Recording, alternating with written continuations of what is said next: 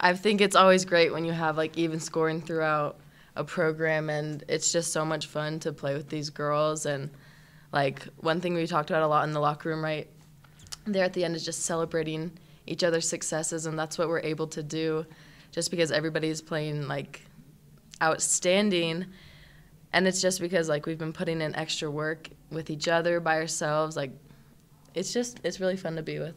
It's really fun to play with. A few weeks back, you took a tough loss to Gonzaga, and then Portland was just. Well, what's changed for you guys since then? I mean, was that kind of a wake-up call to just get going?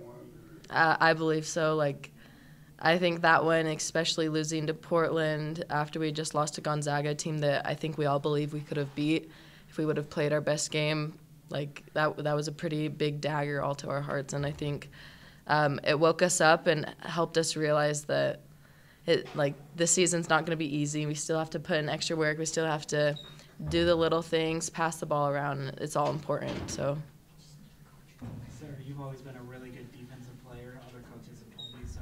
The last couple of weeks, you've really broken out of your shell offensively. What's different? How are you kind of putting things together, I guess, on the offensive side? Are you doing it differently or working with somebody? Or just what's kind of different about you offensively lately? I think it's been really nice that like the rest of the team has been putting me in positions for like easy layups, and then that builds confidence in myself and like them and me. And like today, like on the court, like I heard like every single person on the bench being like, "Keep it up, Sarah! Like do it again, do it again." So I was like, "Okay." I'll do it again. Yeah, when you have that much trust from your teammates, it makes it almost easy to like have that aggression on offense, and they've made it really easy for me.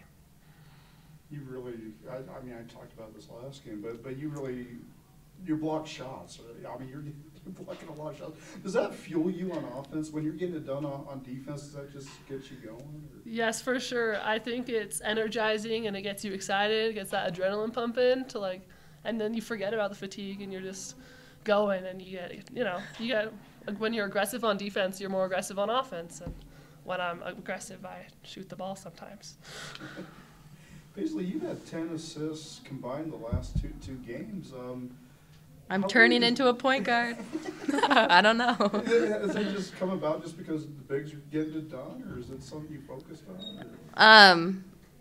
I think throughout my whole career here at BYU, I've always really looked in at the post because, I don't know, just my thought process of the game is like even scoring between the outside and the inside, and it actually helps relieve a lot of pressure off me and off the guards. But these girls are working so hard on posting up, and those passes in are super easy, and they're making great shots out of it. So yeah, it's just I working. really appreciate Paisley. She always is looking. She may not always pass it because this might not be the right pass, but she always looks, and you can just tell. And it's like validating that like my effort was seen posting up, even if she just gives a ball fake or even just sees it, makes eye contact.